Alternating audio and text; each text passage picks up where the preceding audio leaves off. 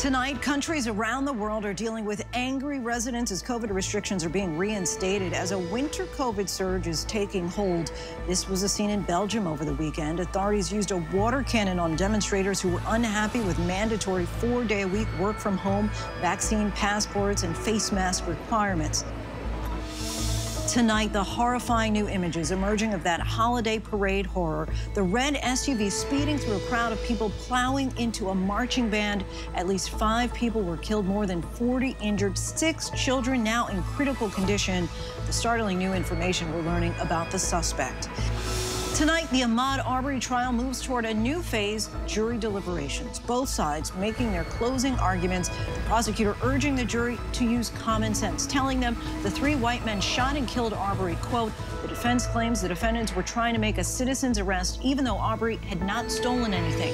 Jury deliberations are expected to begin tomorrow. Next, you may already be back in your office or making plans to return, but tonight some members of Congress are still literally phoning it in, invoking an emergency COVID remote voting policy, and critics say a surprising number of lawmakers are skipping town and sometimes attending other functions. We went to Capitol Hill to seek answers. I don't do all interviews. But you voted proxy many times after you said it was a bad idea. Again, I don't do all interviews. Tonight, the smash and grab problem in San Francisco. Huge crowds of thieves swarm stores. 80 people accused of looting a Nordstrom. Up to 100 people emptying stores from Walgreens to Louis Vuitton. For Americans looking to score Black Friday deals legally, we've got you covered tonight. The tips to get the best price and when you should consider buying. Tonight, our journey to beautiful Iceland, the climate change fighting machine there, sucking pollution out of the sky, hoping this technology makes a huge dent in the rapid warming of our planet. And really, Iceland is the ideal place to do this because all of this is being run. If we were running this with coal-fired electricity, it would be so backward. Good evening, everyone. I'm Lindsay Davis. Thank you so much for streaming with us. We begin tonight in Wisconsin with the fallout after a treasured celebration of the holiday season in a tight-knit community turned into a scene of grief and horror. We're getting a look at new images of a driver plowing into the Waukesha Christmas parade late Sunday afternoon, getting new accounts of just how horrifying it was to witness it firsthand. The fire chief comparing the scene to a war zone. This was the 58th Christmas parade for the community there. The annual event was canceled last year because of the pandemic. The theme of this year's event was comfort and joy. Among the victims, members of Milwaukee's Dancing Grannies, an amateur dance group for grandmas that have been a staple at the parade for decades. In a Facebook post, the group said in part, those who died were extremely passionate grannies. Their eyes gleamed joy of being a granny. They were the glue that held us together. And tonight we're learning more about the suspect, including the fact that just days ago he was released from jail. Our Alex Perez leads us off tonight from Wisconsin. Tonight, horrifying new images showing that SUV swerving through the crowd in Waukesha, Wisconsin, ramming into members of a marching band at the Christmas parade. Oh my gosh! Get out the way! Maroon Ford escapes with blue while heading into the parade road. From holiday smiles to indescribable fear, these images from above showing entire families, children, and participants like the dancing grannies desperately trying but unable to escape the vehicle's path. There's like 7 injured that way. There's so many down there. Matthew Rood was with his 2 girls, ages 2 and 5. Seconds before the incident, they wanted some of the candy being handed out. She said, "Daddy, can I go get that piece of candy?" And I said, "No, honey, you stay by me. Don't go past this line, okay?" And there's a reason why I said that, okay? And not even a minute later, that's exactly where the SUV drove by. You can't fight her! Person after person mowed down, 5 people killed, at least 48 injured, including 18 children, 6 still in critical condition. There was just like so many like bodies in the road, and then I saw them like start to pick them up, and they were like little kids. Terrified, many screaming for loved ones. For more than a third of a mile down Main Street, that vehicle slamming into people. Dan Schneiderman's record shop is on the parade route. About 60 people ran in to seek refuge. He helped to perform first aid on some of the injured. I literally saw roughly 10 people bounce off of that car, and you could hear thud, thud, thud, thud, thud as he drove through that. And you could hear it, which is a sound I'll never forget. Authorities tonight identifying the driver of that SUV as 39-year-old Daryl Brooks, arrested and charged with 5 counts of first-degree intentional homicide. Officials say just back on November 2nd, Brooks was accused of using what appears to be the same vehicle to run over the mother of his child. Investigators believe before the parade incident, he was fleeing another crime scene, possibly a domestic disturbance. Police say he was not being pursued when he rammed the parade barricades and unleashed havoc. I want to identify the victims that we know of at this time. And I say this with great sorrow. The police chief emotional as he identified the victims and described those who helped. Minutes after the incident occurred, I responded to the scene, and what I saw out of chaos and tragedy was heroes. Tonight, authorities identifying those tragically killed, 4 women and 1 man, ages 52 to 81. Among them, Tammy Durand, her husband, tonight telling ABC News her memory will bring joy to all who knew her. So much despair. Alex Perez joins us now from Waukesha. Alex, a vigil is taking place tonight. What more can you tell us about the mood in the community right now? Yeah, Lindsay, it might be hard to tell behind me here, but there are actually hundreds of people who have been standing out here in the cold for about an hour now at this point. This community really remains in shock, trying to process everything that has happened, but they're doing what we see here, coming together and trying to support each other. Lindsay. And to try and get through this time. And Alex, as you reported, the suspect has a lengthy criminal history. Authorities now taking a close look at his prior convictions. Yeah, Lindsay, authorities say they do not believe this is a case of terrorism, but they are taking a very close look at the suspect's criminal record, including that case referenced in our story about earlier this month, where he was accused of using a car to run over the mother of his child. He's due in court here tomorrow afternoon, Lindsay. Alex Perez, thank you. Now to the closing arguments in the Arbery case. The prosecutor told the jury that the 3 men shot and killed Arbery because he was a black man running. The defense, though, says it was self-defense and that Travis McMichael, who pulled the trigger, did so in fear for his life. Here's ABC's Steve Osensami. One of the first things the prosecutor drove home as she began her closing arguments today is that the issue of color really mattered. All 3 of these defendants made assumptions about what was going on that day, and they made their decision to attack Ahmaud Arbery in their driveways because he was a black man running down the street. She said it was 3-on-1 with their guns and pickup trucks versus an unarmed young black man who wasn't even carrying a cell phone or a wallet. If you are the initial unjustified aggressor, you don't get to claim self-defense. If you're committing a felony against somebody, you don't get to claim self-defense. And the third one is if you provoke somebody so that they defend themselves against you, and then you go, oh, look, he attacked me first. But you really were the one who was provoking the attack on yourself. You don't get to claim self-defense. Defense lawyers told jurors that this killing was self-defense because when they look at this same disturbing cell phone video from that sunny February day nearly 2 years ago, they see the victim trying to overpower their client and take his gun. And so he's done what he thinks the law allows him to do, which is to try to de-escalate that approach by showing force. Showing force necessary to prevent Travis himself or his father from getting beaten and possibly killed. And so he raises the gun. And he does it to defend himself. Travis McMichael, who fired the fatal shots, his father Gregory McMichael, who was also armed that day, and their neighbor William Roddy Bryan, who police say joined the chase and recorded the video, have all pleaded not guilty. They're hoping that they've convinced jurors that they were making a citizen's arrest under then Georgia law.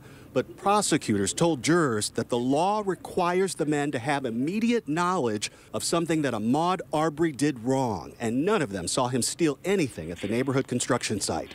Even in these security camera videos, he's never seen taking or touching anything. unlike a few of the white visitors at the same construction site.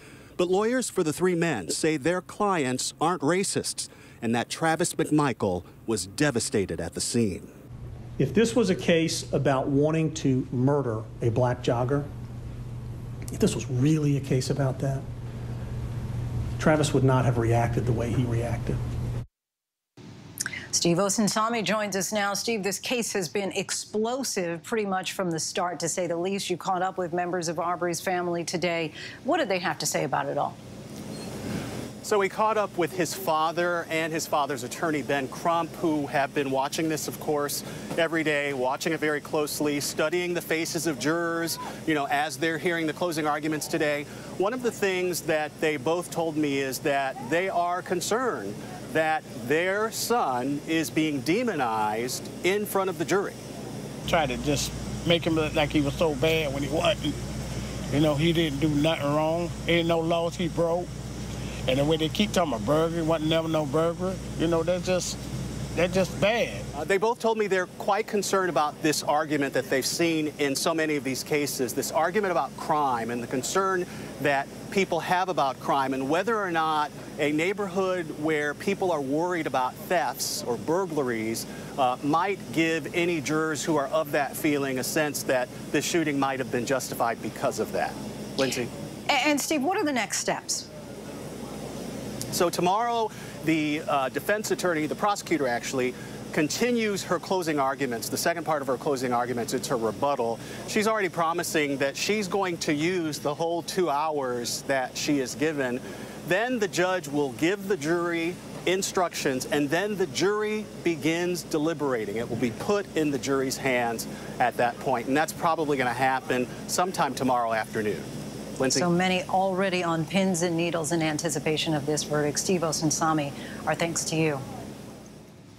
For more on this, we bring in ABC News contributor Shauna Lloyd, an attorney with the Cochran firm. Thanks so much for joining us, Shauna. We heard that argument from the prosecution that these men killed Ahmaud Arbery because he was a black man running. How persuasive was that to you after following this trial so closely?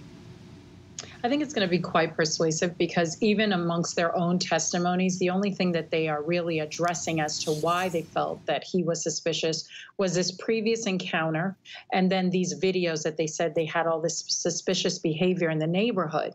And I think that that's not going to carry through for a jury because people want to be secure in the fact that when you are detaining someone, this person is the person that is committing whatever crime it may be. And none of the McMichaels or Mr. Bryant could point to some actual evidence as to why they thought he was being suspicious. And let's drill down on the self-defense argument here. The prosecution said that these men cannot claim self-defense because they provoke the encounter. But it's really more nuanced than that, right?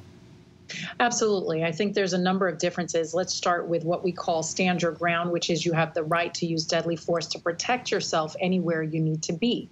Now, that does not hold across all states. Some states confine that only to your home, and others actually have a duty to retreat if you can safely. So there's a lot of nuances to this self-defense. The other thing is that there's a few areas in which self-defense cannot be used. You cannot use it if you initially provoke the interaction, which is why we see them really focusing on this citizen's arrest law, because that's the only thing that would give them the ability to have stopped him in the first place. And so you can't provoke it, and you also can't be in process of a felony or anything else when you choose to say that you are having to defend yourself.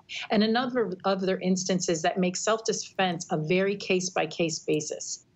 And we've talked, of course, a lot about the Kyle Rittenhouse trial that just ended with a not guilty verdict. In that case, the defense was able to convince a jury that Rittenhouse was not the instigator, that at first he was the one being chased and attacked. Compare and contrast for us why that specific defense might work in Rittenhouse and potentially not here. I think when we're looking at Rittenhouse versus the McMichaels and Bryant trial, what we see in Rittenhouse is that there was a period of time where he was allegedly given these threats against him. There were people that were coming to harm him. When he was initially attacked, he was chased, even if it was with a plastic bag, he himself didn't necessarily know what was in the plastic bag. So he ran, and then he had nowhere to go. So in that case, I think the jury saw that he didn't necessarily provoke what happened, but that rather he was the subject of someone chasing him and him being in fear of his life. When it comes to the McMichaels and Bryant trial, what we're looking at is that Ahmaud actually never says anything to them. He never approaches them. He never does anything but run. And here they are actually engaging him first. They are trying to pin him with the cars, and then they get out of the car to engage with him with the shotgun, as they are allegedly saying that they just wanted information. But it's a series of events that leads us to make the determination and will lead the jury to make the determination whether or not self-defense is applicable. In your opinion, what arguments from today are most likely to stick with the jurors? You know, interesting. At first, you're looking at these three arguments from the defense side as individual arguments. But if you look at them holistically, what you see is that the first argument on behalf of Travis McMichaels really humanized him. They wanted you to identify with him as an ex-military. They wanted you to understand that he's helped people in the past and that he would have never been out here for those things. Then the second argument on behalf of Greg McMichaels, what we saw was the victim blaming. They attacked Ahmaud Arbery himself, why he was there, what his appearance was, you know, the fact that he had the whole neighborhood in fear, even though he hadn't actually been accused of anything. And then in the final argument, what we see is this idea that Mr. Goff brought up, that this was God's calling on Mr. Bryant's life and him separating Mr. Bryant from Mr. McMichaels. So it's interesting, I think, but the broad strokes are really what the jury's going to remember. We saw the judge even had to let the jury out a little early because they were completely done with closing arguments. So I think they take away the broad strokes of each argument.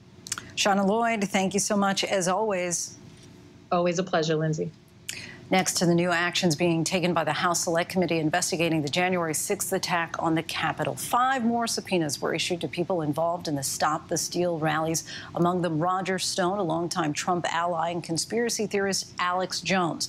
Stone says that he has yet to receive the subpoena and denies any responsibility for the violence of January 6th. As more Americans take the step toward vaccines and booster shots before the holiday weekend, some are experiencing some hiccups in the road to protection. This is COVID cases are once again on the rise. Our Stephanie Ramos brings us this report.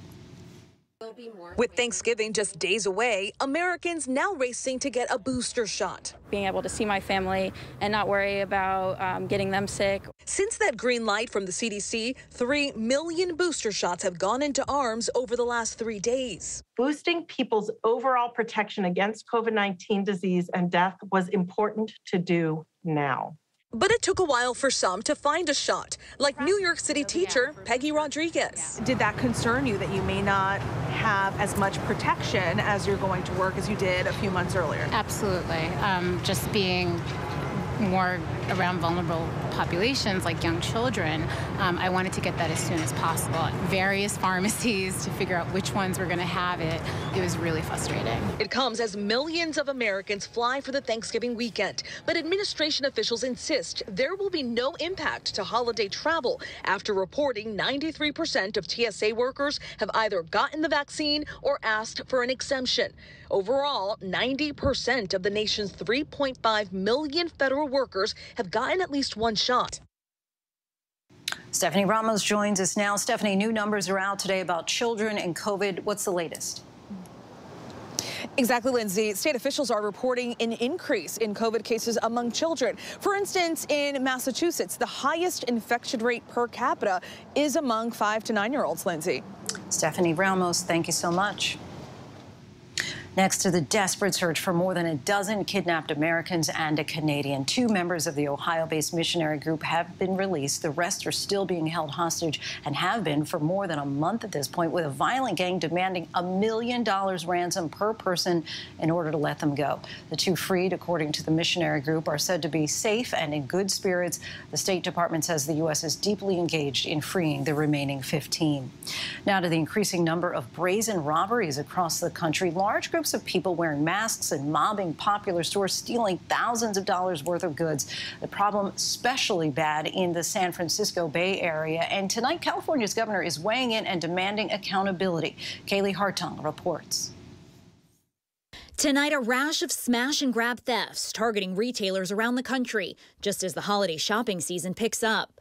In California, the Bay Area suddenly seeing mobs of people ambushing stores. A lot of them are going in there, grabbing as much merchandise as they can, and getting away. Over the weekend in Walnut Creek, 80 thieves storming a Nordstrom. Some even assaulting employees before they ran out with merchandise in hand to getaway cars. Probably saw 50 to 80 people in like ski masks, crowbars, like a bunch of weapons. And in San Francisco, more than $1 million in merchandise was stolen after as many as 100 people rushed several stores, including this Louis Vuitton. Look, I have no sympathy, no empathy whatsoever. People smashing and grabbing, stealing people's items, creating havoc and terror on our streets. Tonight, the governor lashing out at the recent spate of crimes. We want real accountability. We want people prosecuted, and we want people to feel safe. Kaylee Hartung joins us now. Kaylee, Black Friday, of course, right around the corner. Is there a concern about thieves striking while stores are packed with shoppers? Yeah, Lindsay, and throughout the holiday season, Governor Newsom is telling shoppers across California that they should expect to see an increased police presence around shopping centers. Lindsay? Kaylee Hartung, thanks to you. And when we come back, the terrifying scene caught on surveillance, a dump truck slamming into a home. What happened next? Elizabeth Holmes back on the stand in her high-stakes Theranos trial. Rebecca Jarvis was in court and will join us with how this former Silicon Valley favorite tried to defend herself today. But up next, how some lawmakers in Congress are using the pandemic as an excuse to do things like go to SpaceX launches or fundraise instead of showing up to vote. Our investigation is coming up next. This is what being live is all about. This is ABC News Live. All right, we're gonna move back. Let's move back. We're surrounded by people squeezing into this bomb shelter. We're on an urgent delivery run. Not afraid to go there. So my question, Mr. President, what are you so afraid of? Breaking news, live events. This is the moment. Streaming straight to you, anytime, anywhere. You just met one friend right here. You're watching ABC News Live. Thanks for streaming with us. All right, here we go. You ready? Let's do it. Yes, it's the show America wants and America needs right now. This is What Would You Do? Let's go. How are you? How cute. Yes. So what will you be watching Saturdays on ABC News Live? What would you do? Hey, I guess I just found out. The What Would You Do Marathon, 12 to 6 Eastern, every Saturday on ABC News Live. My favorite show. Admit it. These days, what you need to know Seems to change just about every day. What is it that you really want to know, need to know, To help you not just get through your day, but to make the most of it? Feel smarter. feel better. Feel happier. Well, how about a third hour of Good Morning America? GMA 3, what you need to know.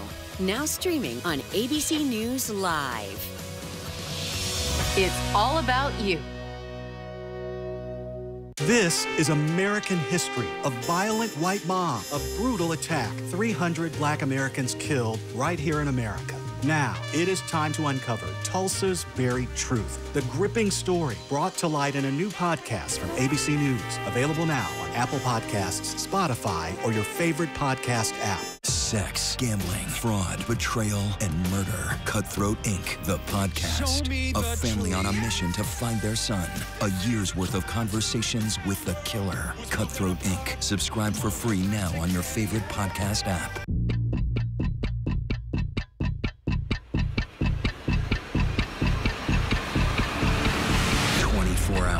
Assault on the Capitol, the ABC News original, exclusively on Hulu, now streaming. Now with so much on the line, more Americans are turning to David Muir and ABC's World News Tonight than any other program across all of television. Ohio authorities are trying to piece together what led to this deadly highway accident in that state. 5 people were killed and 2 badly injured in Newberry after a van that they were in collided into a tractor-trailer. The tractor-trailer driver was also injured but is expected to recover. Next, you may be already back in your office or making plans to return, but what about your member of Congress? A surprising number of lawmakers are still invoking an emergency COVID policy to vote remotely in the House, an option not available in the Senate. But now critics say a surprising number of lawmakers are skipping town, voting by proxy, and in some cases attending other in-person events. Our senior Washington reporter Devin Dwyer went looking for answers on Capitol Hill. As major votes are cast, the Build Back Better bill is passed. Dozens of members of Congress are literally phoning it in.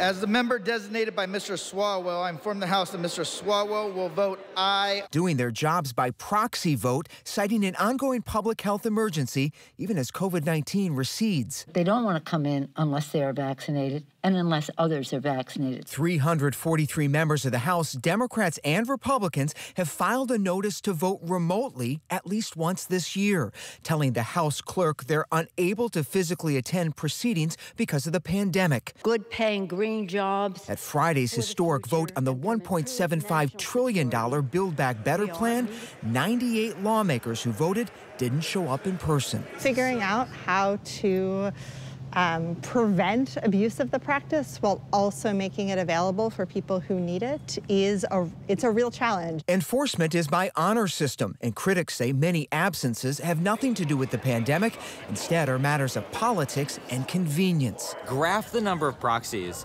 and look how they increase exponentially on Fridays, right? Nearly all House Republicans opposed proxy voting when it began last year, but some have since taken advantage. And I will stand up for your God-given rights every single day. Congresswoman Lauren Boebert of Colorado among 13 Republicans who voted remotely while attending a political conference.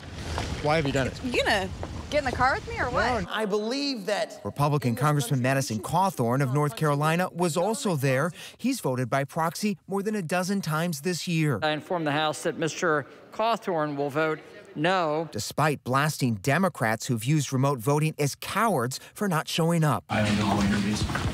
But you voted proxy many times after you said it was a bad idea. Again, I don't do all interviews. Hypocritical that so many of your colleagues on your side have used it after criticizing it? Look, I think once you make the rules, people follow the rules. Rule or not, top Republicans say proxy voting is unconstitutional. House Minority Leader Kevin McCarthy even asking the Supreme Court to strike it down. I think people should be here to work, to have to be paid. When you proxy vote, you're not here to debate the bill. You're not in committee. You don't condemned have the it early interaction. on. Yeah, it's wrong.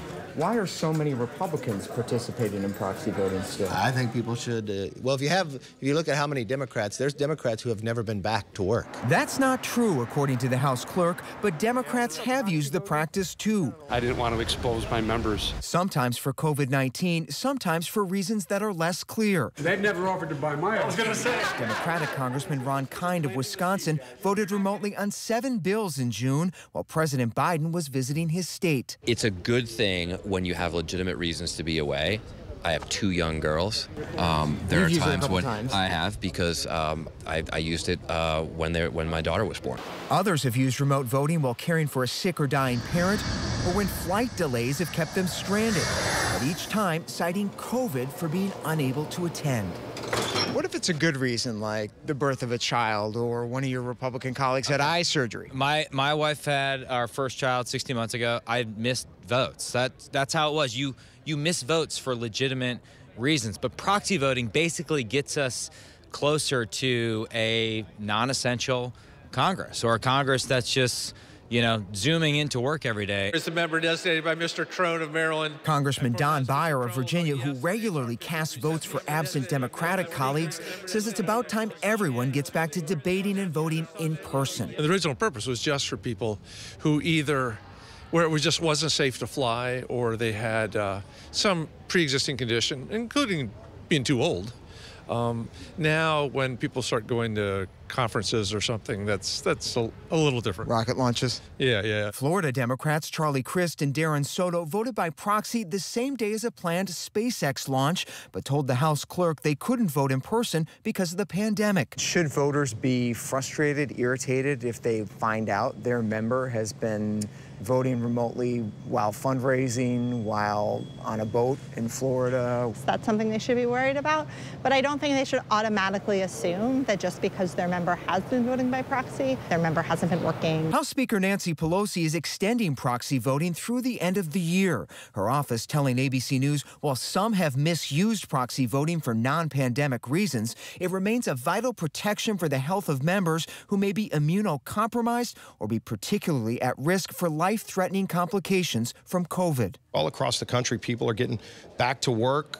Schools are opening up again. Congress ought to be working. An option to vote remotely in Congress still controversial and unprecedented. Figuring out how to protect the process for people who genuinely need it and while also preventing abuse is going to be a real challenge for an extremely polarized and partisan House of Representatives going forward. As Americans return to work and expect their representatives to do the same. For ABC News, I'm Devin Dwyer on Capitol Hill. Lots of contradictions from some there. Our thanks to Devin for that. Still ahead here on Prime. LeBron James dealing with a first in his storied NBA career, and it may not be something that he's proud of after this violent incident. Our journey to Iceland to take you to the world's largest carbon capture plant. Why what happens here could be key to slowing the effects of climate change. And there may be fewer Americans in our future. We'll explain by the numbers. But first, our tweet of the day from 1,400 light years away, according to the Hubble telescope. They call it a flame nebula.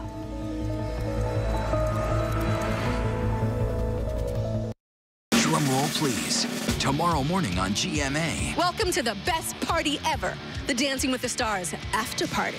Yes, the Mirrorball champions and all the final couples will be jetting overnight to Times Square to party on. Good morning, America. Good morning, America. Good morning, America. Good morning, America. Let's party, people. Don't miss the Good Morning America dancing after party. Get ready to dance. It's getting steamy in here. Wow. Tomorrow only on Good morning, America. It was a scary time. In the 70s, you had multiple bodies showing up in Los Angeles. There were so many murders happening. You had to have a name for it, serial killer. There was a human head in there. This was premeditated evil. We have this clock. This person is going to do this again. It's me against the killer. Who's going to win? We'll see who laughs last. What came next was unlike anything they had ever seen.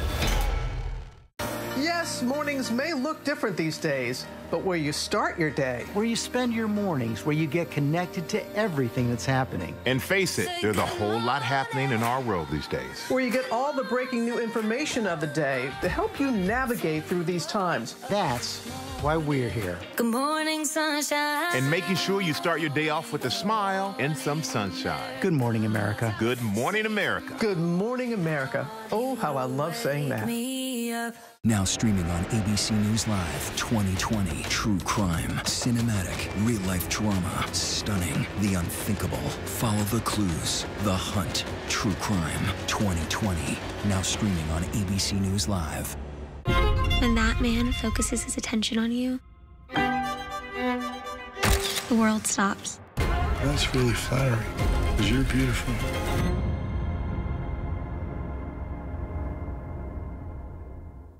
This is what being live is all about. This is ABC News Live. All right, we're gonna move out. Let's move out. We're surrounded by people squeezing into this bomb shelter. We're on an urgent delivery run. Not afraid to go there. So my question, Mr. President, what are you so afraid of? Breaking news, live events. This is the moment.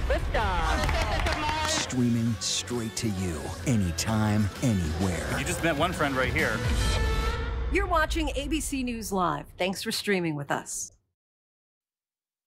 Welcome back, everyone. We turn now to the U.S. birth rate, which has been in decline now for years. And now a new survey suggests that this trend is likely to continue, if not accelerate. We take a look by the numbers. The U.S. birth rate has dropped for the 6th straight year in a row, and except for 1 year, has been steadily declining since 2008. U.S. births fell precipitously during the pandemic. Nearly 8% fewer babies were born in December of 2020 than in December of 2019, according to the census. Now a new survey by Pew finds that more adults say they do not plan to have kids. 44% of non-parents ages 18 to 49 said it's not too likely or not at all likely that they'll have children someday. That's up 7 percentage points from when they asked the same question in 2018. The most cited reason not to have children was simply they just don't want to have them. 56% said this, and that number was about the same for men and women. There were, of course, other reasons that people said they didn't plan to have children. For 19%, it was medical issues. 17% cited financial concerns, and 15% said it's because they don't have a partner. Also, 5% said that they didn't plan to have children because of environmental concerns, including climate change. And we still have lots to get to here on Prime tonight. Holiday shopping season is just about in full swing, but what kind of deals should we be looking out for? And the nation that now believes octopuses, lobsters, and crabs are capable of experiencing pain and suffering and therefore need to be protected. But first, a look at our top trending stories on abcnews.com.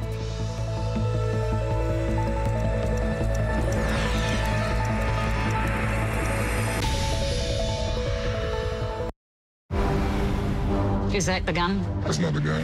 What is it? I won't ask you again then.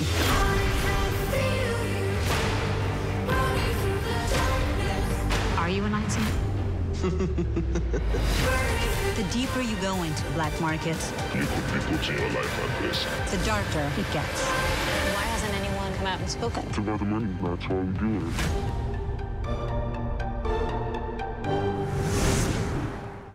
We have to be really careful. Someone needs to go public. This is my real life we're talking about. And I'm scared. Now streaming on ABC News Live 2020. True crime, cinematic, real-life drama, stunning, the unthinkable. Follow the clues. The Hunt. True crime 2020. Now streaming on ABC News Live. The hottest views in daytime are happening right here. We talk about things on this show that people don't talk about. That I can't wait to see. Honest takes from strong women. We need all hands on deck, and we need it right now. This is the time to speak out. Unafraid to get real. We stick by our points of view. We're all seeing it differently, and that's the beauty of The View. And that's why the most watched #1 daytime talk show is The View. Now streaming on ABC News Live. All right, here we go. You ready? Let's do it. Yes, it's the show America wants and America needs right now. This is What Would You Do? Let's go. How are you? How cute. Yes. So what will you be watching Saturdays on ABC News Live? What would you do? Hey, I guess I just found out. The What Would You Do Marathon, 12 to 6 Eastern, every Saturday on ABC News Live. My favorite show. This is what being live is all about. This is ABC News Live. All right, we're gonna move back. Let's move back. We're surrounded by people squeezing into this bomb shelter. We're on an urgent delivery run. Not afraid to go there. So my question, Mr. President, what are you so afraid of? Breaking news, live events. This is the moment. Streaming straight to you, anytime, anywhere. You just met one friend right here. You're watching ABC News Live. Thanks for streaming with us.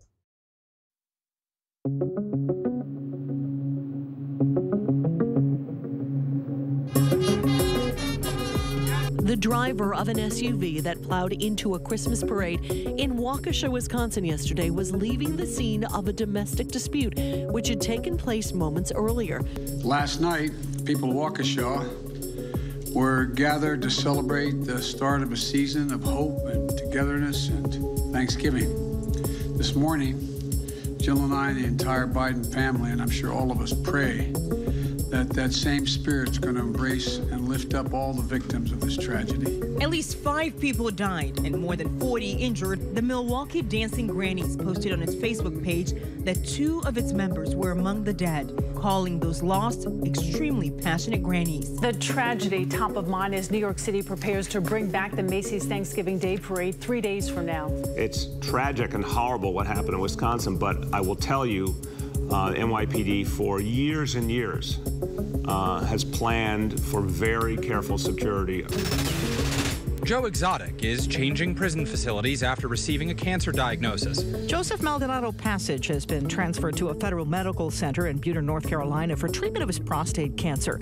The former Oklahoma zookeeper, made famous by the Netflix show Tiger King, is serving time for trying to hire two different men to kill Florida animal rights activist, Dancing with the Stars contestant and fellow Tiger owner Carol Baskin. She recently sued, trying to stop Netflix from airing a second season of the show, but she lost. As for the blonde, mullet-clad Joe Exotic, his lawyer says he's being treated for a host of issues and adds prison medical care isn't the best and justice is slow. A bloody brawl at the Lakers-Pistons game involving superstar LeBron James. And everybody's coming out now. James striking Pistons player Isaiah Stewart hard in the face while jostling for a rebound in the third quarter of last night's game in Detroit. Stewart and LeBron. An enraged Stewart tries to confront James, but he's held back by his teammates and the officials. Look, here goes Stewart. With blood running down his face, the 6'9" Pistons forward breaks free and tries to rush LeBron, knocking down a member of the coaching staff. Just as the incident appears to be over, Stewart again runs towards LeBron, knocking down more staff members. He's out of the game. The NBA announcing it will suspend James for 1 game without pay, a career first for the superstar, and suspend Stewart for 2 games without pay. Engineers in New Jersey will need to take a closer look at the structural integrity of a home that partially collapsed after a dump truck crashed into it. Take a look at this. Surveillance video shows the moment the accident happened this morning in Egg Harbor City. You see the truck plow into the front of the house, triggering a massive white cloud of smoke. Police say the truck and another car had collided. That caused the truck driver to then slam into the house. No word on any injuries or conditions at this time. If you like to eat crabs, lobsters, and octopuses, brace yourself for some guilt. Your food might have feelings. The UK government announced that after a review of 300 studies, decapods and cephalopods will now fall under the Animal Welfare Sentience Bill. They define sentience as having the capacity to have feelings such as pain, pleasure, hunger, thirst, warmth, joy, comfort, and excitement. The UK bill already recognized all animals with a backbone as sentient beings. The bottom line, the report recommends banning the declawing of crabs, the sale of live crabs and lobsters to the untrained, and employing electrical stunning before boiling alive or dismemberment.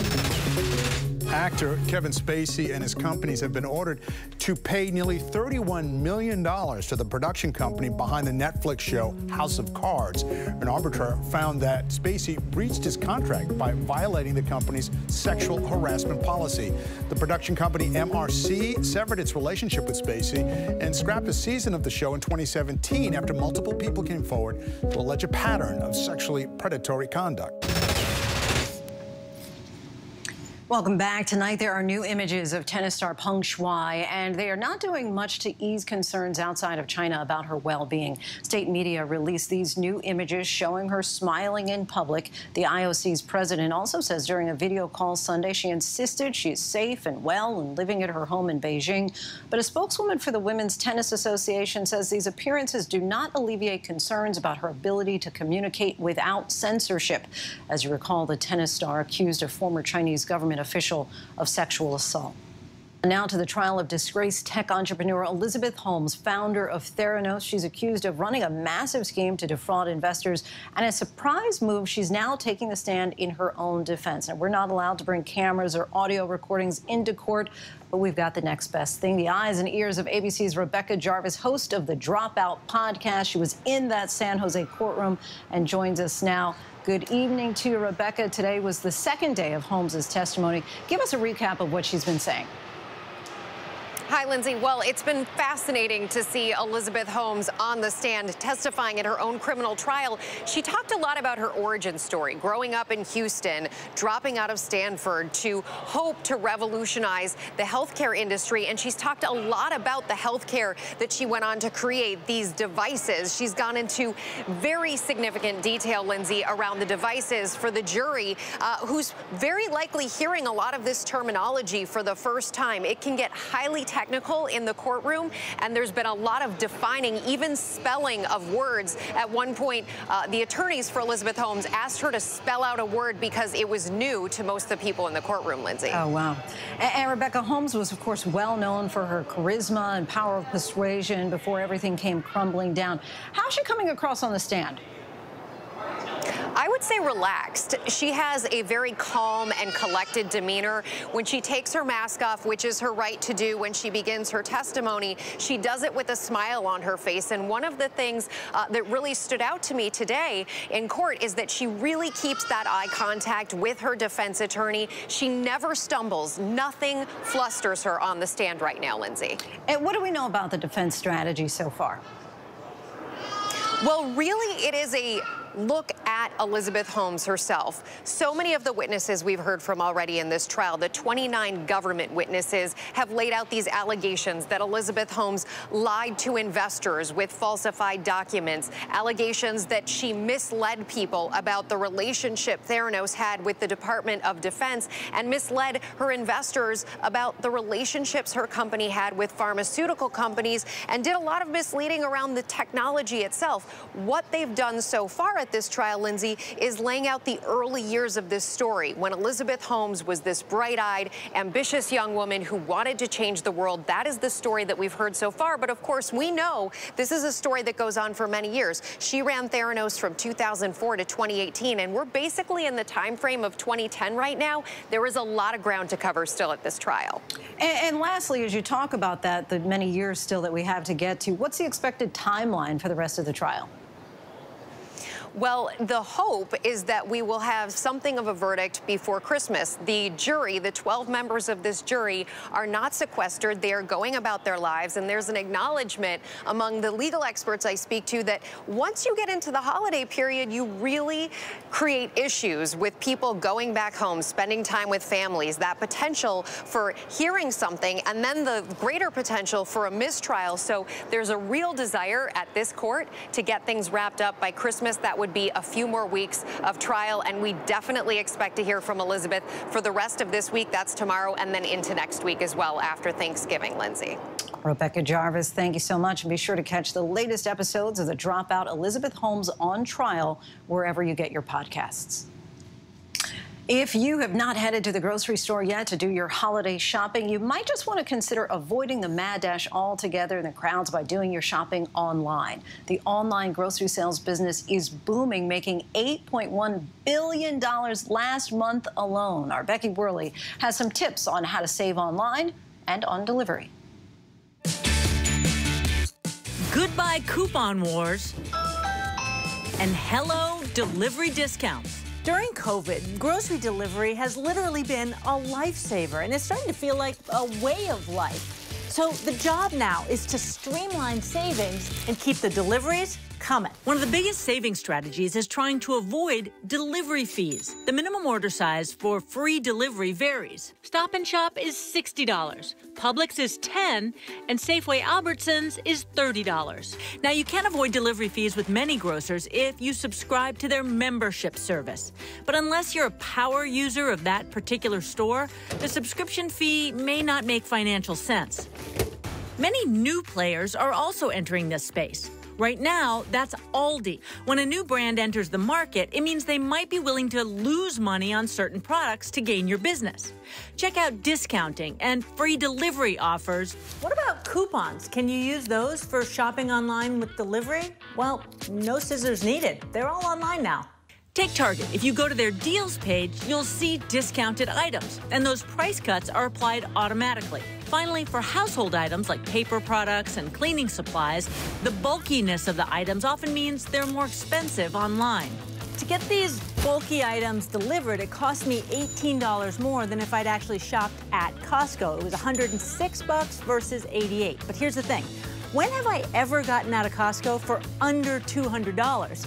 With delivery, I made no discretionary purchases. And this is the #1 way that shopping online for groceries can save you money. There are fewer temptations to buy food on impulse. Online grocery shopping really helps people stick to their shopping list. Thank you, Becky.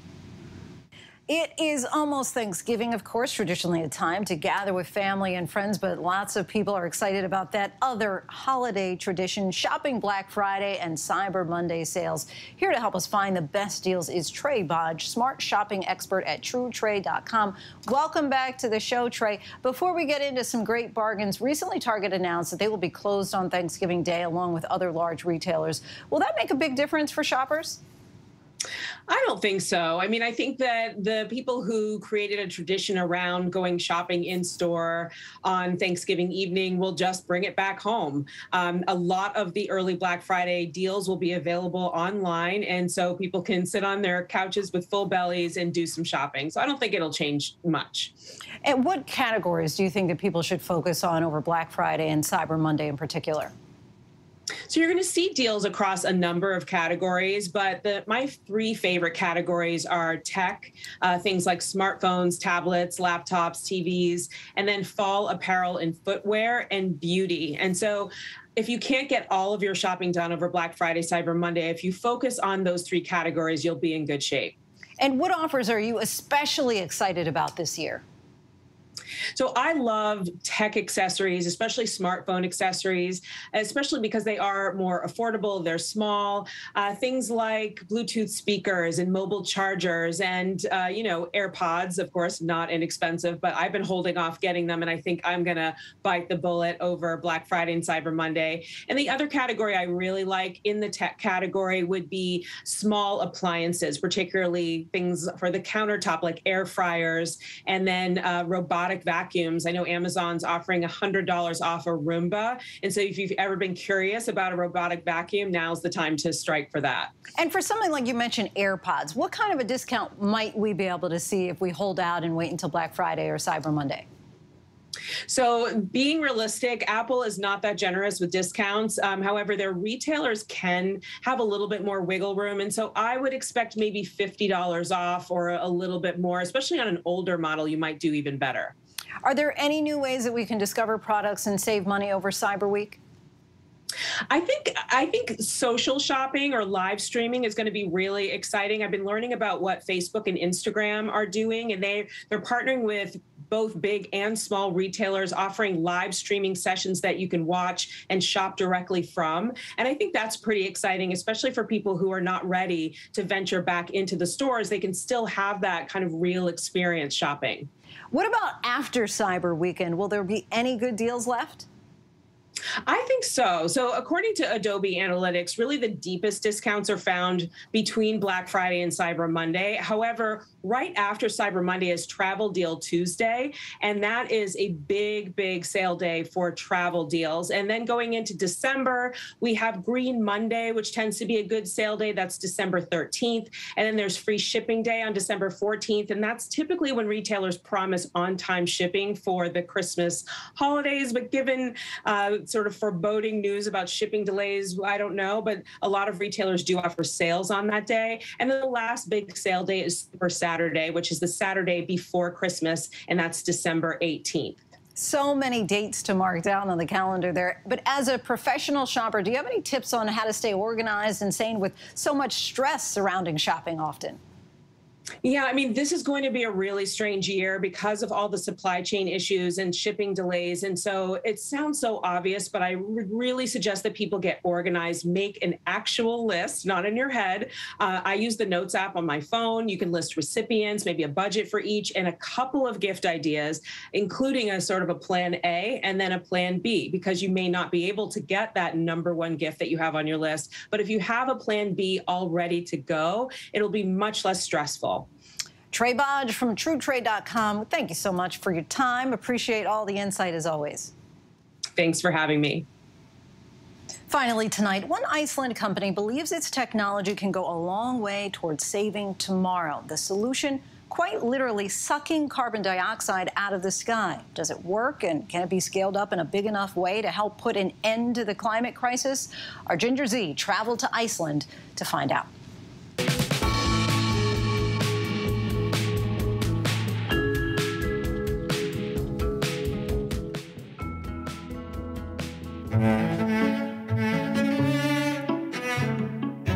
Iceland, Not only a wondrous nation with so much to offer, but also almost 100% powered by renewables. And in a remote area just 20 miles southeast of the country's capital, Reykjavik, you'll find Helliseiði, the largest geothermal power plant in Iceland. So we are standing here in the mossy lava fields, which is actually a volcano. And so we are harnessing the heat from the underground to produce electricity. Part of that emissions-free electricity now powers another nearby climate change fighting machine. Meet Climeworks' Orca, Icelandic for energy.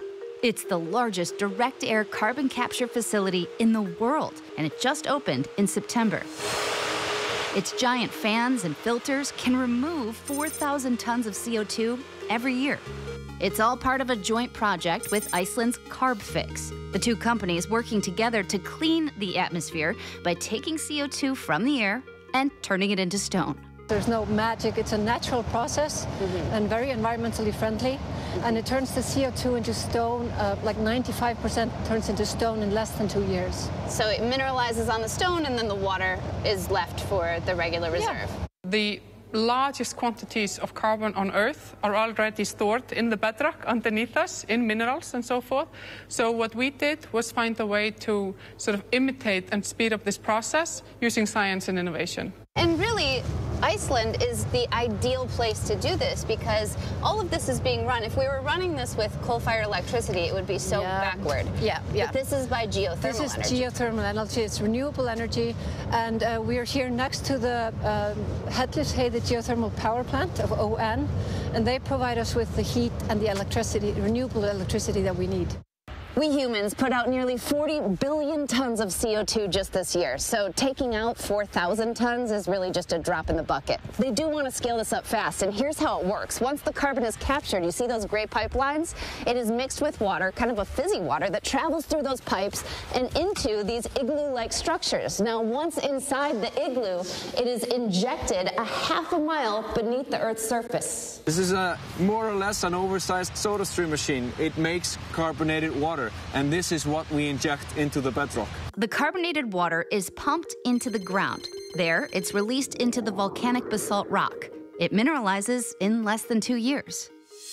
Both companies say what happens in Iceland does not have to stay in Iceland. We're getting more and more interest, and we are speaking of scaling this up to millions and hundreds of millions and eventually billions of tons over the next 30 years.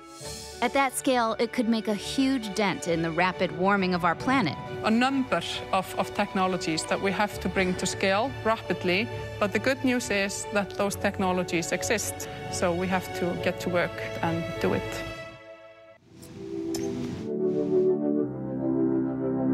Fascinating technology there. Our thanks to Ginger Z. And before we go tonight, the image of the day.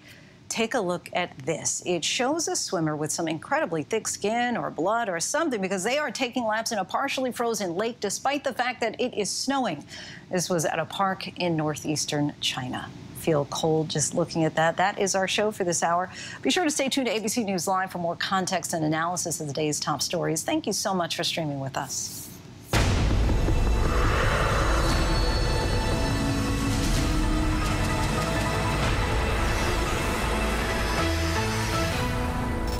Coming up in the next hour, that big holiday week storm that we feared last week never really materialized. So now with that out of the way, it's time to focus on Black Friday, or perhaps some deals that are online now. And Outlander fans, listen up. The 9th book is out, and we're sitting down with the author. Stay with us. In the 70s, you had multiple bodies showing up in Los Angeles. There was no question that Southern California was in a state of panic. You have serial killers literally all over the city. This was an ideal killing field for anyone who wanted to get away with these crimes. We would always say, my God, please, not another one. It's been 44 years since these murders. I have dreams about victims, and I wake up in the middle of the night and say, don't open that door. Underneath all of that sunshine, there was the darkest of the dark. It was a very scary time. People panicking that their daughter's going to be the next victim. It was just unbelievable. There were so many murders happening. Had to have a name for it. Serial killer. Hillside Strangler, Freeway Killer, Sunset Strip Killers, Toolbox Killers, Skid Row Stabber. LA became the serial killer capital of the world. This was premeditated evil. No other motive or reason except they like to kill. What rose out of that was LAPD's robbery homicide unit. We had no computers. No DNA. No technology. You got a job to do, get your hands dirty. It's me against the killer. It's a competition. Who's gonna win? We'll see who laughs last. Every other day, they were finding a body. And the killing somehow got even worse. What came next was unlike anything they had ever seen. There was a human head in there. That's when people really started saying, hey, you know what? Now we're not safe. You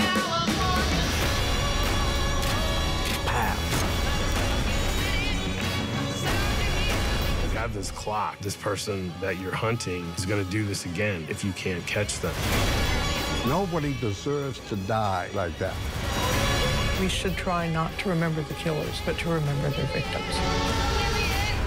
You know, someday I thought this would be over, but it never will be.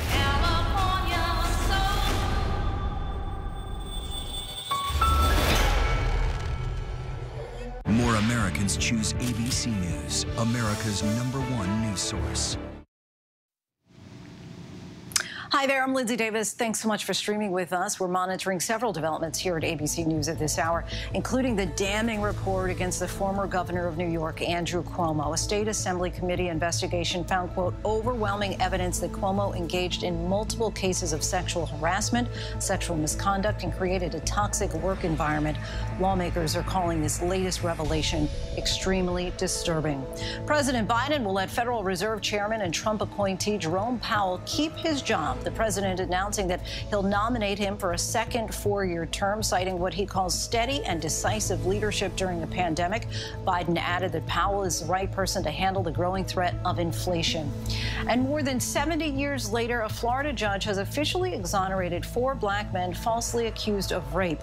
They were known as the Groveland Four and were accused of raping a 17-year-old white woman in 1949. But the state now says the evidence against them was false. Sadly, 2 of those men were fatally shot and the other 2 were sentenced to life in prison. All 4 have now passed away. In just seconds, an event kicking off the Christmas season became a crime scene. The driver, possibly fleeing another crime, drove a vehicle into a holiday parade route near Milwaukee. Now there are children in critical condition, according to officials at Children's Wisconsin. Alex Perez has the latest from Waukesha. Tonight, horrifying new images showing that SUV swerving through the crowd in Waukesha, Wisconsin, ramming into members of a marching band at the Christmas parade. Oh my gosh! Get out the way! Maroon Ford Escapes is blue while heading into the parade road. From holiday smiles to indescribable fear, these images from above showing entire families, children, and participants like the dancing grannies desperately trying but unable to escape the vehicle's path. There's like 7 injured that way. There's so many down there. Matthew Rood was with his 2 girls, ages 2 and 5. Seconds before the incident, they wanted some of the candy being handed out. She said, "Daddy, can I go get that piece of candy?" And I said, "No, honey, you stay by me.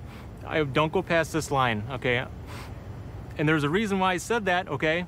And not even a minute later, that's exactly where the SUV drove by. I can't find her! Person after person mowed down, 5 people killed, at least 48 injured, including 18 children, 6 still in critical condition. There was just like so many like bodies in the road, and then I saw them like start to pick them up, and they were like little kids. Terrified, many screaming for loved ones. For more than 1/3 of a mile down Main Street, that vehicle slamming into people. Dan Schneiderman's record shop is on the parade route. About 60 people ran in to seek refuge. He helped perform first aid on some of the injured. I literally saw roughly 10 people bounce off of that car, and you could hear thud, thud, thud, thud, thud as he drove through that.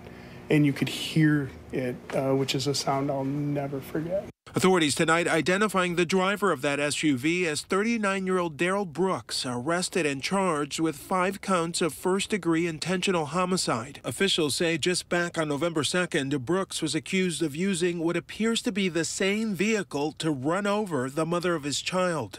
Investigators believe before the parade incident, he was fleeing another crime scene, possibly a domestic disturbance. Police say he was not being pursued when he rammed the parade barricades and unleashed havoc. I want to identify the victims that we know of at this time. And I say this with great sorrow.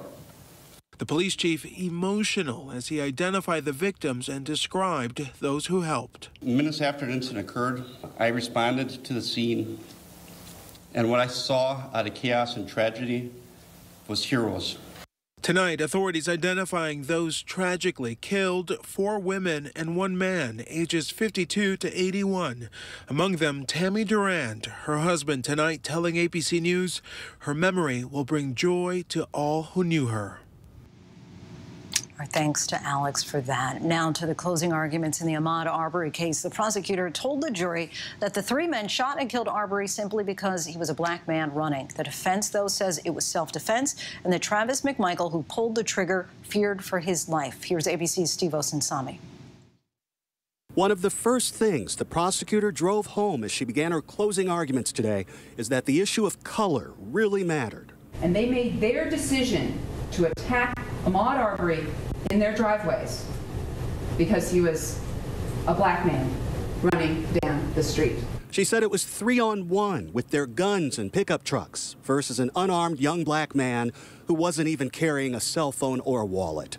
If you are the initial unjustified aggressor, you don't get to claim self-defense. Defense lawyers told jurors that this killing was self-defense because when they look at this same disturbing cell phone video from that sunny February day nearly 2 years ago, they see the victim trying to overpower their client and take his gun. And so he's done what he thinks the law allows him to do, which is to try to de-escalate that approach by showing force. Showing force necessary to prevent Travis himself or his father from getting beaten and possibly killed. Travis McMichael, who fired the fatal shots, his father Gregory McMichael, who was also armed that day, and their neighbor William Roddy Bryan, who police say joined the chase and recorded the video, have all pleaded not guilty. They're hoping that they've convinced jurors that they were making a citizen's arrest under then Georgia law.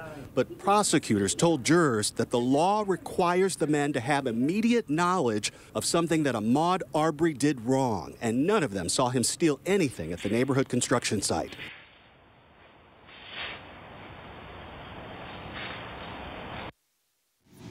Our thanks to Steve Osinsami, and joining us now is Alex Forshey, who's been on the ground for the trial since the start. Alex, the judge is moving the jury so they're not disturbed by the scene outside the courthouse. What have things been like there?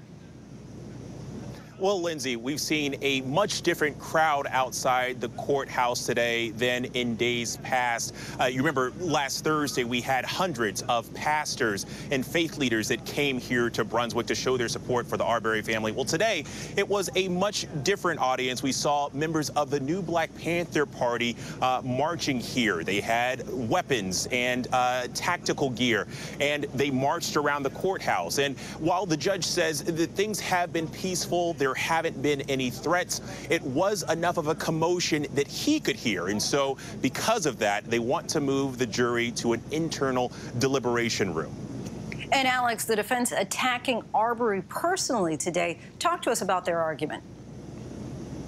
Well, Lindsay, for the duration of this trial, we've seen the defense attorneys, specifically for Gregory and Travis McMichael, walk a really thin line in trying to humanize their defendants without criticizing Ahmaud Arbery during this trial. But defense attorney Hogue, who spoke on behalf of Gregory McMichael during her closing arguments, pointed out things that she thought that made Arbery kind of victim blaming, if you will. And there was one comment in particular where she talked about his long, dirty toenails. And that was something that specifically upset Ahmaud Arbery's mother, Wanda Cooper Jones, who was in the courtroom during much of today's proceedings. She said, wow, and then got up and left. We know that it's something that's really kind of bothered the family this evening, and it's something that's definitely going to be on the minds of the jury going into these deliberations. And lastly, there are, of course, a lot of uncertainties, but when do we expect that the trial will wrap up? Well, everything here is fluid, right? But so we know that the prosecution has at least 2 hours at the start tomorrow. Court's going to start about 30 minutes early, but they have 2 hours of final closing arguments to get through. And then the jury is going to be handed those charging documents, and they'll begin deliberations. We assume that they'll at least go a half day, possibly on Wednesday. So we're looking at, if they don't come back quickly, maybe this going until Friday or possibly early next week. Alex Prochet, our thanks to you. Millions of Americans are getting ready to hit the road, the rails, or the air on their way to a Thanksgiving holiday destination. The number of travelers is actually expected to approach pre-pandemic demand, but with cases of COVID-19 on the rise, health officials are stressing the priority of getting shots administered to those who are still unvaccinated. ABC's Dan Lieberman has the latest. The Sunday after Thanksgiving is expected to be the single busiest travel day of the year, with an estimated 2.4 million passengers. The TSA already reporting a record number of travelers on Friday, more than 2.2 million people, with about 70% of Americans planning to spend the holidays with family and friends from outside their own home. Dr. Anthony Fauci giving his okay, with some preconditions. If you're vaccinated, and hopefully you'll be boosted too, and your family is, you can enjoy a typical Thanksgiving meal. People who are not vaccinated, they're the major source of the infection in the community. This as Biden administration officials confirm ahead of today's vaccine mandate deadline that more than 90% of federal workers have had at least one shot, with 93% of TSA workers now in compliance. Despite fears that the mandate will lead to staff shortages, disrupting holiday travel, U.S. Transportation Secretary Pete Buttigieg on NBC's Meet the Press telling people not to worry. People aren't getting immediately pulled off of their posts. It's part of a process to make sure that everyone in the federal workforce is safe. And the CDC making its recommendation last week that all adults 18 and older get a booster shot at least 6 months after their second dose of Pfizer or Moderna vaccines, or 2 months after the single dose of the J&J vaccine. With state governors in New Mexico and Connecticut saying they now consider fully vaccinated to include a booster shot. But Dr. Fauci and the White House saying fully vaccinated still means 2 doses of the Pfizer and Moderna vaccine or 1 dose of the J&J vaccine. We'll continue to follow the data, because right now, when we're boosting people, what we're doing, following them, we're going to see what the durability of that protection is. Our thanks to Dan for that. Next tonight, to the Louisiana community still struggling to recover months after Hurricane Ida. And also tonight, facing the question head on that a growing number of communities are having to deal with is the effects of human-induced climate change take hold. Should you even rebuild at all in the same area? Our Rob Marciano traveled 80 miles south of New Orleans to meet residents and communities struggling with this difficult decision.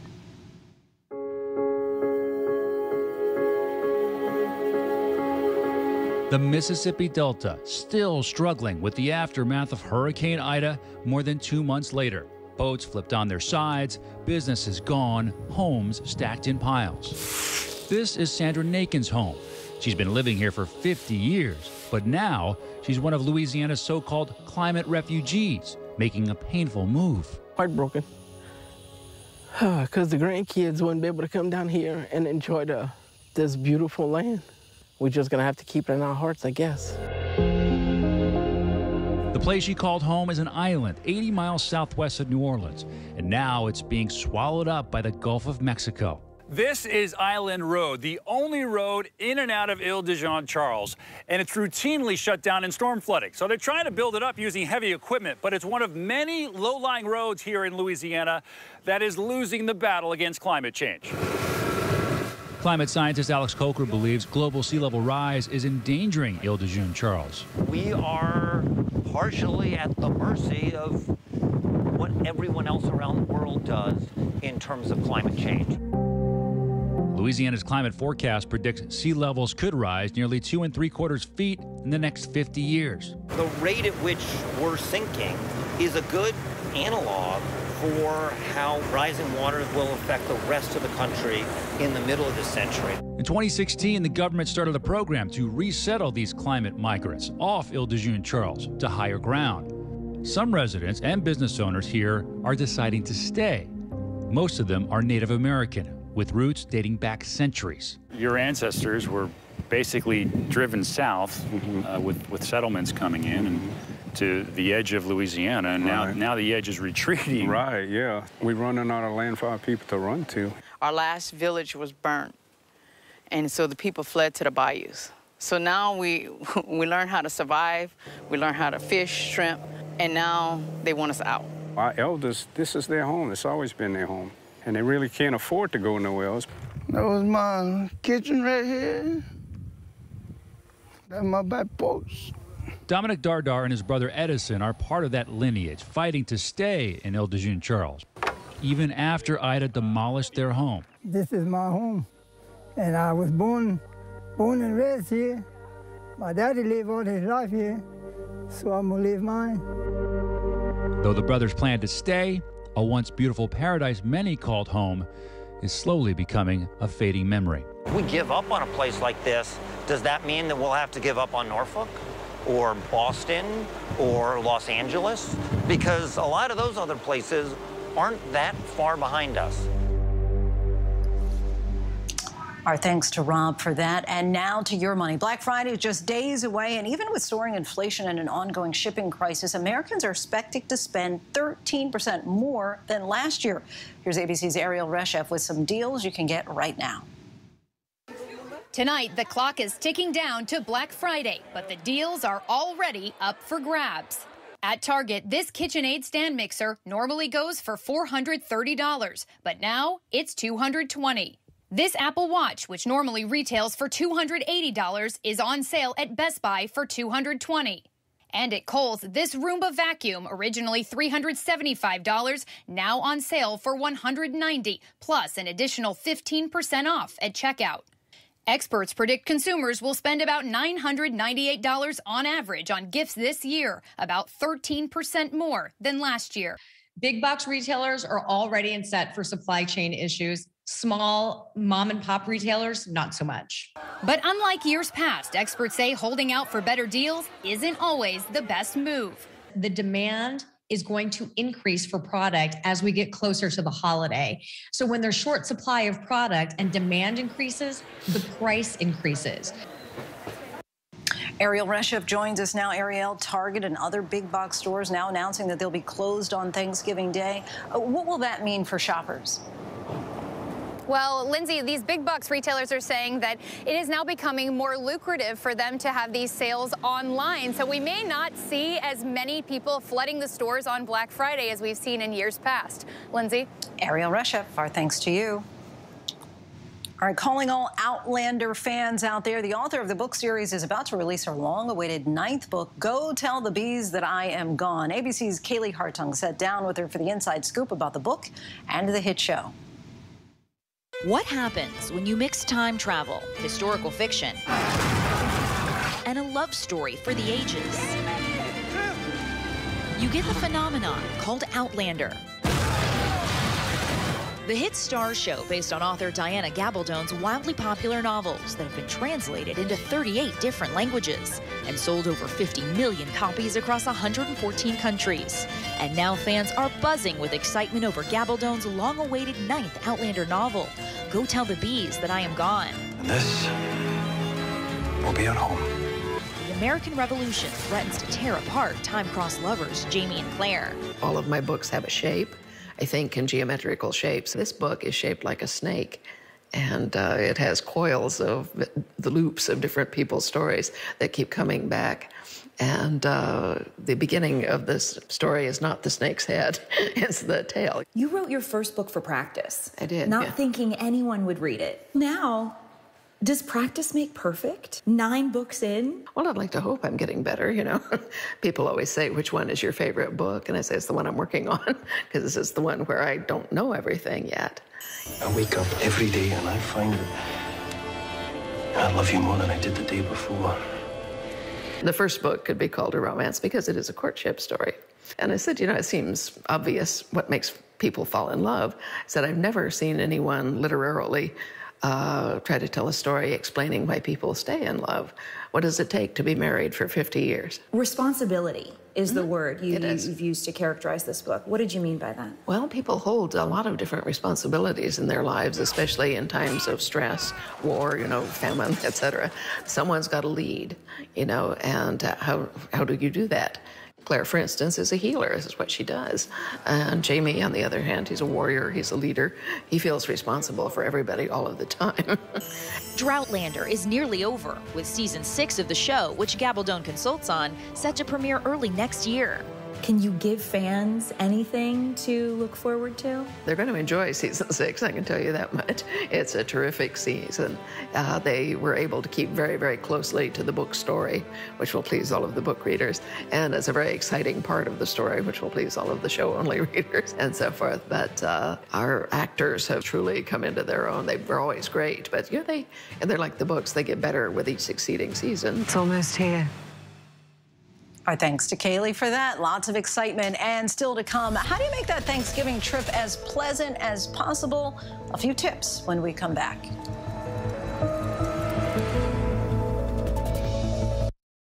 It was a scary time. In the 70s, you had multiple bodies showing up in Los Angeles. There were so many murders happening. You had to have a name for it, serial killer. There was a human head in there. This was premeditated evil. You have this clock. This person is going to do this again. It's me against the killer. Who's going to win? We'll see who laughs last. What came next was unlike anything they had ever seen. Christopher Steele, the guy who picked a fight with 2 presidents, and he's lived to tell the tale. That now infamous dossier. Supposedly a tape showing prostitutes hired by Donald Trump urinating on a bed, and would be quite a tape if it in fact existed. I said take out the PP tape. It quickly became a question of how much of this was accurate. This is the stuff of movies. A lot of this is the stuff of movies. A story of epic proportions. Phony stuff. It's a bunch of crap. It changed history. It was a scary time. In the 70s, you had multiple bodies showing up in Los Angeles. There were so many murders happening. You had to have a name for it, serial killer. There was a human head in there. This was premeditated evil. You have this clock. This person is going to do this again. It's me against the killer. Who's going to win? We'll see who laughs last. What came next was unlike anything they had ever seen. This is American history. A violent white mob, a brutal attack, 300 Black Americans killed right here in America. Now, it is time to uncover Tulsa's buried truth. The gripping story brought to light in a new podcast from ABC News. Available now on Apple Podcasts, Spotify, or your favorite podcast app. We will look at what has been happening this week. And we'll talk about it Later on the roundtable. Good morning and welcome to This Week. Good morning and welcome to This Week. Good morning and welcome to This Week. Historic. Join us Sunday morning celebrating 40 years of ABC's This Week. ABC News honored winner of 9 Edward R. Murrow Awards, more than any other network, including winning the award for overall excellence in both television and radio. ABC News is America's #1 news source. Now, with so much on the line, more Americans are turning to David Muir and ABC's World News Tonight than any other program across all of television. Welcome back, everyone. We are tracking several headlines from around the world. Former soldier and Ethiopian Prime Minister Abiy Ahmed is headed to the battlefront to personally help lead the fight in the country's ongoing civil war. Ahmed, who won a Nobel Peace Prize just 2 years ago, released a statement where he said, quote, "This is a time when leading a country with martyrdom is needed. Tens of thousands have already been killed in the fight between Ethiopian and allied forces and fighters from the Tigray region." There have been days of violent protests unrest in the streets of the French territory of Guadeloupe over COVID regulations. People in the French territory, which is located in the Caribbean, led to burn down buildings and cars along with damaged storefronts. Fears of ongoing violence led schools to actually close on Monday. Several dozen people were also arrested. And lastly, one could say that things in Ontario, Canada, are up in smoke after Uber Technologies announced that they will allow users to place orders for cannabis via their Uber Eats app. The service, which launched today, is working with a retailer so customers can pick up their orders at a nearby location. Uber claims the partnership will help Canadian adults make their purchases more safely. It is, of course, holiday travel season, the time of the year when we get to reconnect with family and hope that nothing derails us along the way. And to that point, Will Gans has a few tips. What? 'Tis the season for major airport meltdowns. The travel industry lost 8.2 million jobs between March and April 2020, and those jobs are only slowly returning. So with fewer and newer employees there to help you along the holiday road, some tips to make sure your trip is 5-star. Embrace tech this year. Most hotels also now allow you to check in online. You have to download their app. And what's really cool is you can use their app often as a mobile key. So you don't even need to get a key from the front desk. You can just hold your phone up to the door and never have to talk to a person at check-in. This is a vacation.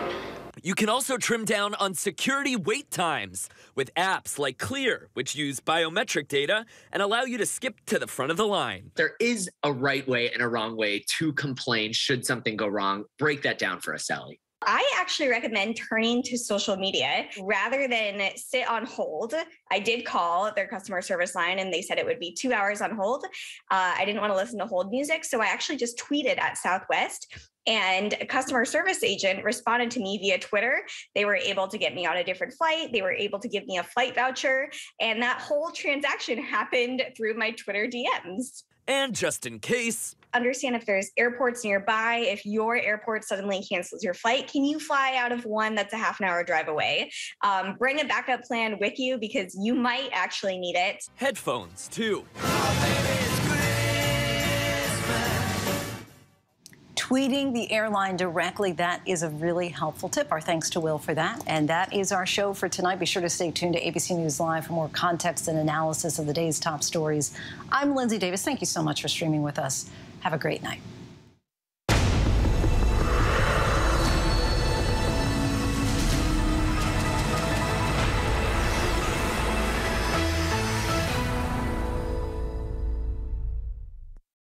An extraordinary story. A computer salesman was supposed to report to prison to begin a 17-year sentence. They let him turn himself into jail with no escort. No one thought he would run.